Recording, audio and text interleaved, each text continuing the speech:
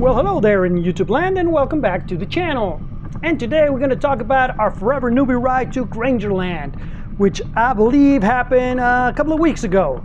So we went to Grangerland, Texas, and we started at Spring, and then we went all the way to Montgomery, and then this is where we took 149 up north to Drifters, which is one of our favorite roads. We love it, and I was hoping to get some good footage, so that's why I mounted my camera on the back, and you guys let me know if it worked. So this is us at Drifters.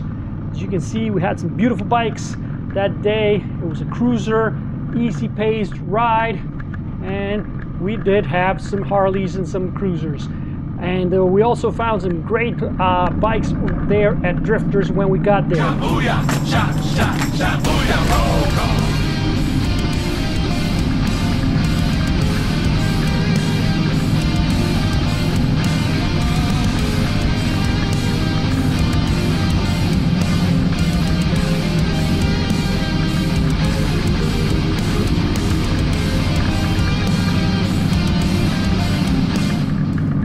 So I was excited about hitting 149. I forgot I was taking some footage of my Forever Noobies, and I just left them in the wind.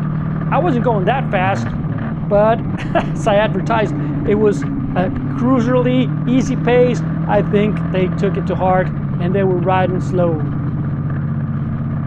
So here's some more footage of us at Drifters. You saw the first bike was my bike. That's then the Vaquero, then the Ultra, then a Streetlight Special, and then this beautiful Victory, which we're going to talk a little bit more about Victory motorcycles in this video if we have a chance. So as you can see, I left them in the wind, so I had to stop.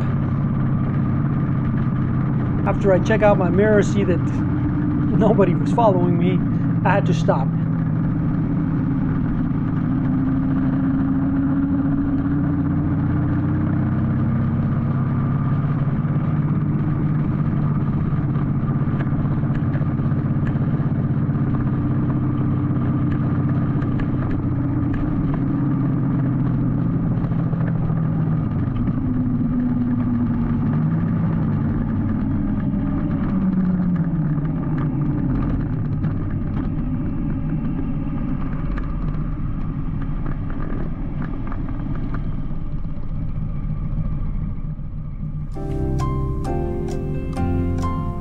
Three days later. All right, so let's talk about the bikes. Let's start, well, in order of how we're riding. So I was leading on my 2021 Harley Davidson Street Glide. It has the 107 engine, the Milwaukee 8, and that one produces 92 horsepower and 110 pound-feet of torque. Doesn't sound like a lot of horsepower, but it is plenty, especially with that torque. Now, right now, I am riding it without the tour pack, without the lower fairings, so it's in regular standard mode, and it feels a lot nimbler.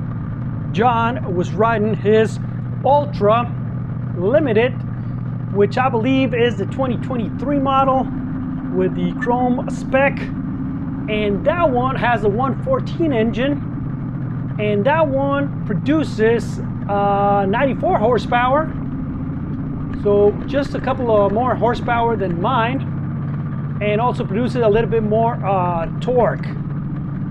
It has 119 pound-feet of torque on that Ultra. Now, what are the differences between the Street Glide and the Ultra? Because a lot of people would think when I put on the tour pack and the bigger windscreen, the lowers, is the same thing, but it's not. The Street Glide has a bigger wheel in the front, not only different wheels, but the different wheel size, and then it also has different suspension, different brake angle, so it's a little bit more of a custom look, and so that takes away a little bit of the riding. It has different suspension in the back, and so the Ultra is a lot better. Another thing that it does have, the Ultra has cooling elements in the lower fairings. It has some oil that cools down the cylinder heads or something. You know, I don't know anything about it, but it does have some cooling elements that help during the summer. So that's why I have to remove the lower fairings on mine during summertime, because otherwise mine gets too hot. All right, what else? Who else was there? So after John, we saw Daryl on his Kawasaki Vulcan Vaquero. And the Kawasaki Vulcan Vaquero is a 1700cc engine which produces 83 horsepower, but you have to rev it a little bit more. It's 5,000 RPM. It does also produce 108 pound-feet of torque. Now, this bike doesn't sound like it's the fastest bike in the world, but believe me, it's a lot faster than the smaller capacity cruisers. So this is one of the best Japanese cruiser touring type bike that you can buy. Not only is it beautiful, it's also a great bike. Who else? So that's John on the Ultra. Letting him go by so we can get some footage. So this is the beautiful Vaqueros I was talking about. And then that was Daryl. And then that's Larry with the Victory. And that's Jerry with the Streetlight Special. So let's talk a little bit about the Streetlight Special before we jump into the Victory motorcycles. What are they? What happened to them? Why don't we see them anymore? So Jerry is on the 114. So it's the Streetlight, but the Streetlight Special. Now what's different between my Streetlight Standard and Jerry's Streetlight Special? Well, the engine. It does have the same engine, and it's tuned basically the same as on John's Ultra. So it has, as we discussed, 2 more horsepower, so that's 94 horsepower, and a little bit more pound-feet, 119 pound-feet of torque. But it also has the side cases, the saddlebags. They're the longer version. Now, some people, especially when they came out at first, loved the stretched bags, and that was a thing for a while. But now Harley's going back into the more performance-oriented, give me a little bit more ground clearance, so they're going back to the smaller bags. You can see that on the ST models. You can see that on the newer design Streetlights and Road Glides. And personally, I like it better. And but the Streetlight Special does have a little bit more. It also has a different infotainment, and it has different dash elements, and it just looks a little bit more premium. All right, so now let's move on to the Victory. So I believe that what Larry has is a Victory Hammer, but don't quote me on that because I could be mistaken. But it is one of those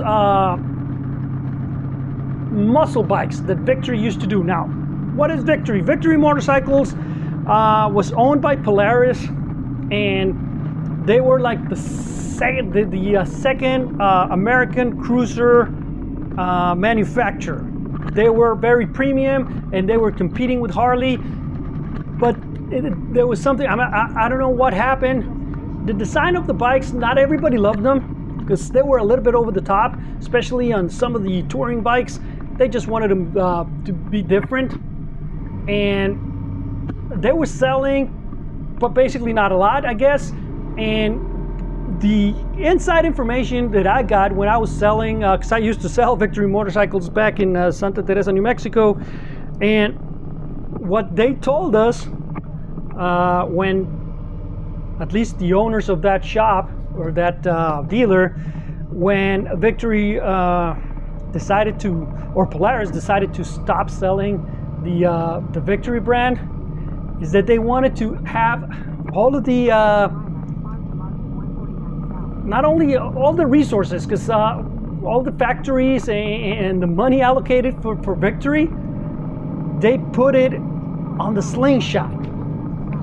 So yeah, these beautiful bikes were gone the way of the dodo to give way to this ugly thing, the Slingshot. So that was what Polaris did, and a lot of people say it was because of Indian, but no, Indian and Victory were being manufactured and sold at the same time, and they were being manufactured in different factories.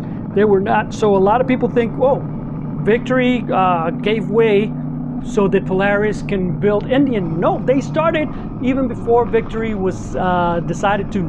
So they were supposed to continue building both, but CEOs and owners of Polaris decided, no, the Slingshot is what we're going to do. We're going to keep Indian, and we're going to get rid of Victory, and that's a shame. So my friend Larry's Victory, if it's the Hammer S, produces 96 horsepower, and what is it? 153 Newton meters. Let's see how that translates to pound-feet.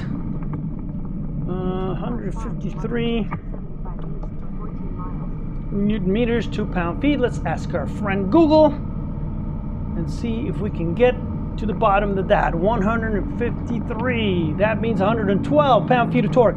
Now, it doesn't sound like a lot, but we were riding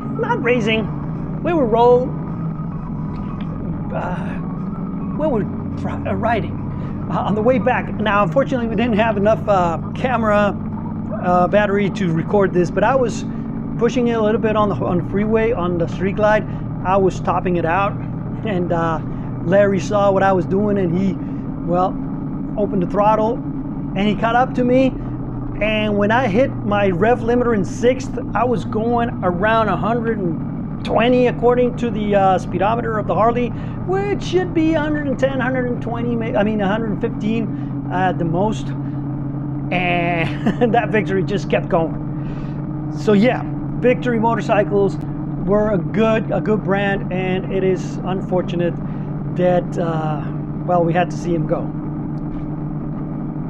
Well guys, that is it for today's video. Remember, if you liked the video, to give it a thumbs up, subscribe, and hit the bell button, and share it with all your friends. And if you don't like the videos, well, share it with all your enemies.